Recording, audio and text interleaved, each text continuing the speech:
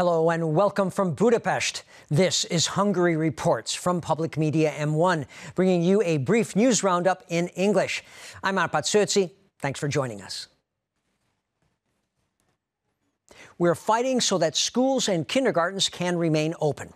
That's what Hungarian Prime Minister Viktor Orbán said on Monday after meeting with the operational group responsible for dealing with the pandemic in Hungary.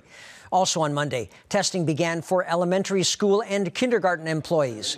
The PM said that based on other countries' experiences, this has a reassuring effect on teachers, but it still doesn't stop the pandemic. However, he did say that hopes are high that the educational system will be able to handle the situation.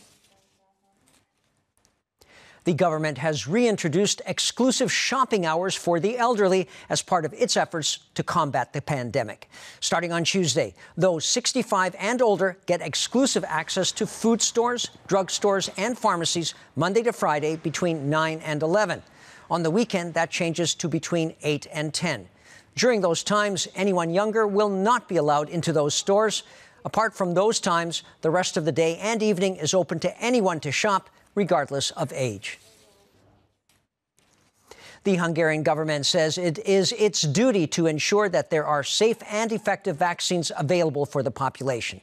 The Foreign Affairs and Trade Minister, Péter Szijjártó, talked about that in Parliament, saying that it's important to clear things up because of a number of false reports circulating regarding vaccines. He pointed out that Hungarian healthcare authorities have the final say on authorizing any of those inoculations. In Hungary, people can only get vaccinated if the competent authorities have examined and authorized the use of those vaccines based on current laws. All that means is that Hungarian authorities decide which vaccines are safe, but that also means that neither business lobby interests nor political lobby interests will decide which vaccines can be given to the Hungarian people for free and voluntarily. Managing money may soon become simpler and cheaper. That's what the country's Minister of Finance announced in an online video. Mihai Varga said that the country's economic operational group will decide on Tuesday about further measures to lighten the financial load.